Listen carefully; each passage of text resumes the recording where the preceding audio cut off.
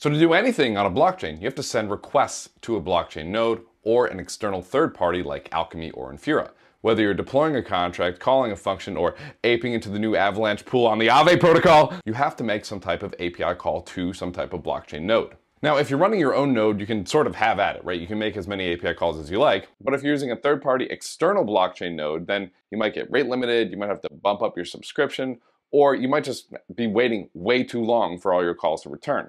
For example, if I wanted to call 50 different view functions, I'd have to make 50 API calls. And in this video, we're going to learn how to use Multicall to combine all of our read calls into a single API call to one of our nodes. And then at the end of this video, we'll do a quick NFTAT update. Let's get froggy. Now, if we want to read data off the blockchain, the simplest way we can do that is just with single requests for every piece of data we want to read. For example, if I wanted to read latest price off a Chainlink price feed, I could make an API call to a blockchain saying, hey, get me that latest price feed.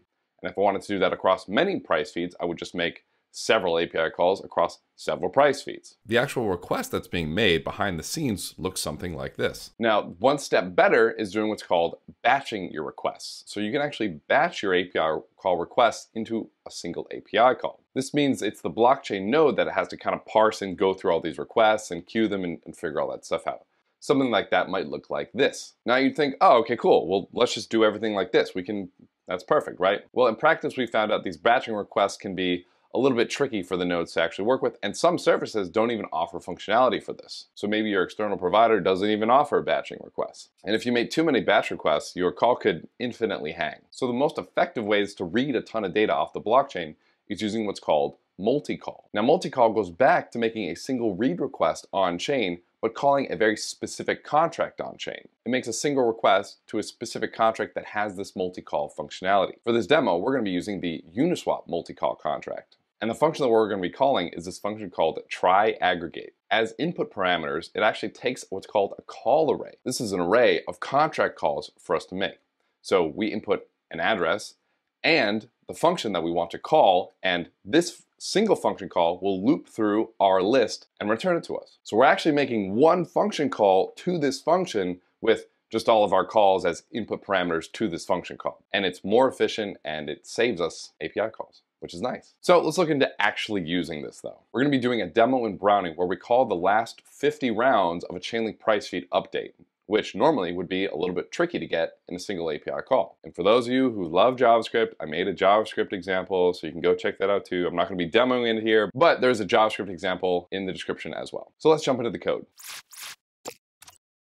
So if you just wanna go ahead and jump right in and get started, you can go grab git clone my multicall repo, link in the description, my multicall.js. So we're gonna go ahead and do it from scratch so we can explain exactly what's going on. So to get started, we're gonna do a Brownie init. We're gonna create our new Brownie projects. Obviously you gotta have Brownie installed. What we're gonna be doing is we're gonna be creating a little scriptarino called multicall.py. And this is gonna be our ground zero. This is gonna be the function that we want to do, right? So what are we trying to do? What do we want to do? Well, we want to call the last 50 rounds in a Chainlink price feed in one call. For those of you who don't know how Chainlink price feeds work, just a quick update.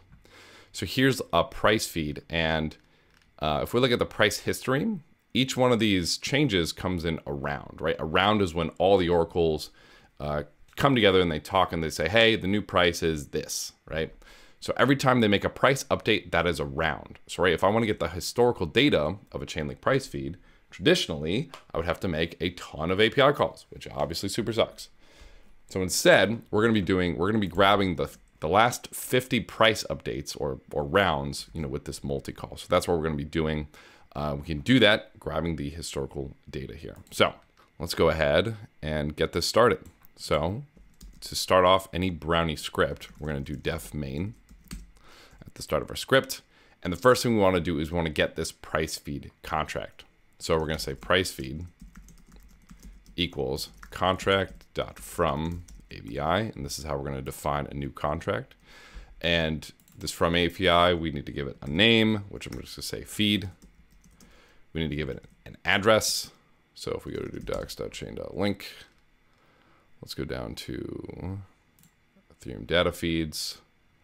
We'll look for like ETH/USD, for example. Boom, we'll grab this as the address. And then we need an ABI. I usually do ABIs by just using this interfaces here. So instead of like, I could totally do like ABI equals and then like add the whole JSON stuff here, but I don't want to do that. I prefer doing the interface route. So I have the aggregator v3 interface.sol already. But if you're looking for one of those interfaces, you can always go to the GitHub, the Chainlink GitHub, come in here, contracts, SRC, whatever version, interfaces, and you can grab any interface right from here, right? So we're using the price feed interface, which is this aggregator v3 interface, and we're just literally copy pasting it into our code here. Oh, this is version 6, but yeah, it doesn't matter. So in any case, price feed equals contract.from ABI, and then we got to do from Brownie import contract to do that. And then we also need to give it that ABI. So we're going to import the interfaces, and we're going to say interface.aggregator v3 interface.abi. Great. And now we'll have a price feed contract on mainnet. So I am hard coding addresses and stuff. You know, bear with me. It's an example. So now we're going to say rounds is now an array. And since we want the last 50 updates, the last 50 rounds, let's go ahead and get the latest round first. So we'll say latest round is going to be price feed dot latest round data. And this returns an array or an object. So we're just going to get the 0th item, which I know has this latest round. Actually, we can even see it in the interface here. Go to latest round data. It returns it returns all these things, and we just want the round ID. So latest round equals this. Perfect. Now, here's where the magic really happens. So this is where we're going to do the multi-calling. So we're going to say brownie.multicall. And here's where we have to pick that address. So we're going to say address equals, and we're going to pop in the multi-call address. If we just look up like Etherscan, multi-call Etherscan, we actually do get a couple of multi-calls in here. But I'm going to use the Uniswap one. So I'm going to paste that in here. This is the multi-call v3, Uniswap v3 multi-call 2. This is exactly the code that I want to use. Perfect. So I'm going to copy this address. I'm going to say address equals this. And this. Oh, and we need to import Brownie as well. Import Brownie. Oh, actually. Multi-call. Let's do that.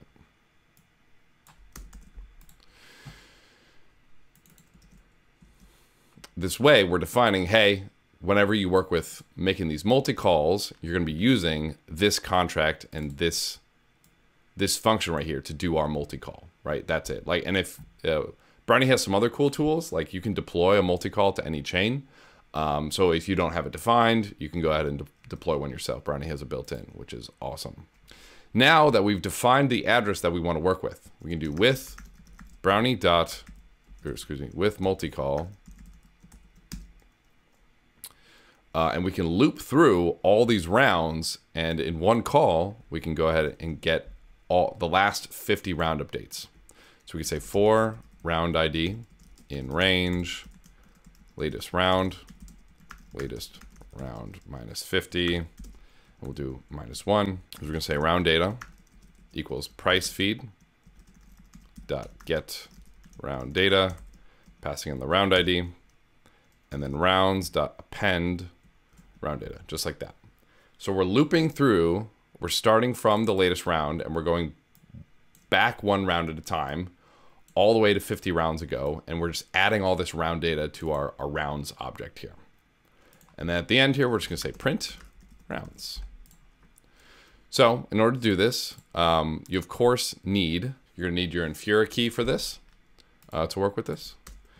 Yeah, if you're unfamiliar on how to work with Brownie, there's some install instructions in the README and everything. So to run this, we're gonna do Brownie, run scripts, multicall, -- network, mainnet.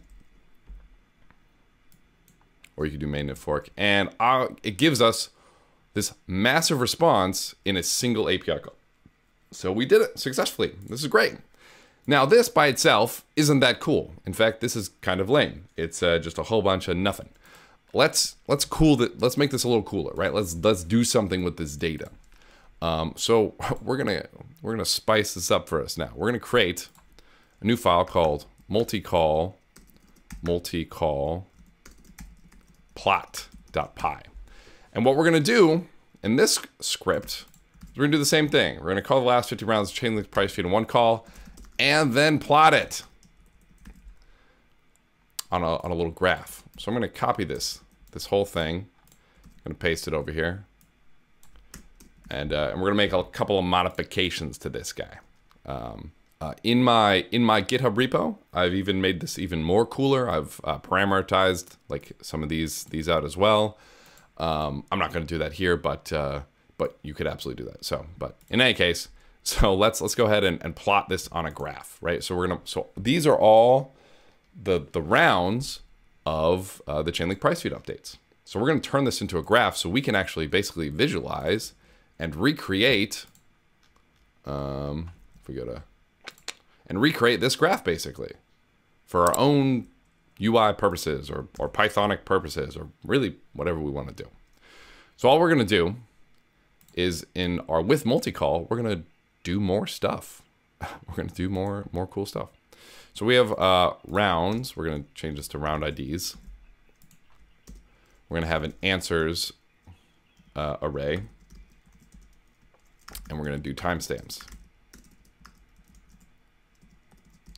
So we're gonna plot the answers on the y-axis and the timestamps on the x-axis. So we don't even need round IDs actually. And yeah, let's do this. So we're gonna do, instead of rounds.append, we're gonna do answers.append round data. And again, we know that if we look at our interface, round data of 1 is going to be our answer, right? Because 0, 1, yeah, that's the answer. So round data of 1, answers.append round data. And we'll do timestamps.append. We could do round data of 3 here. Oops, of 3, right? Because, 0, 1, 2, 3. This is when it was updated. But that'll give us a really weird number that we won't really know how to work with. So we're going to turn it into a timestamp. So we're going to import date time. So right at the top, we're going to do from date time, import date time. So we're going to say date time dot from timestamp round data 3 like that. Boom. Cool. And now we're going to do something super spicy. So we're going to use with this Python library called matplotlib, right? If you haven't worked with this before, you should. It's awesome. It's for like plotting stuff real quickly, right? Yeah, you can read more about it here. Now, since I've installed Brownie with pipex, I can't just do pip install matplotlib. Like normally I would just do pip install matplotlib and we'd be good to go. But since I installed it with pipex, this means that Brownie's running in its like own virtual environment. So I need to inject matplotlib into the fbrownie virtual environment. So the way I do that is I do pipex inject fbrownie with matplotlib. That's why I go ahead and do that. I've already done it, but I guess I'm gonna do it again. You might have to restart your terminal after that. But once we've injected it, we can then do import matplotlib.pyplot as PLT. And then I can do some really spicy stuff down here. We'll do plt.plot. We'll plot timestamps on the x-axis, answers on the y-axis. We'll do plt.show. And now we can do Brownie run scripts, multicall, plot. .py-network mainnet. And let's see what happens. Ta-da! We get this little plot of the last 50 updates of that feed, which is really cool. So we can see actually it's been less than 24 hours, and here are the prices over here, and here's the days, and it looks like ETH has been going up for the past 50 Chainlink price feed rounds. So boom, there you go. So the tattoo is finalized. This is what I'm getting. I'm getting it scheduled. We do have a DAO proposal in right now to ask whether or not it has to be exactly this pixelated version, or it could be like an interpreted version. I don't know, we're finding that out. If it has to be that exact version, then great. I'm gonna have just a bunch of pixels somewhere on my body. Cool. Honestly, thank you to all the people who jumped in and decided to join the fun. I'm flattered that people wanted to leave it a permanent impression on me. So that's great. Again, this is an experimental DAO, and it seems like the first part worked really well. Now all I gotta do is get the tattoo, and then we'll do the optimistic oracle piece, and that'll be really exciting. So tattoo is being scheduled. Keep you guys updated.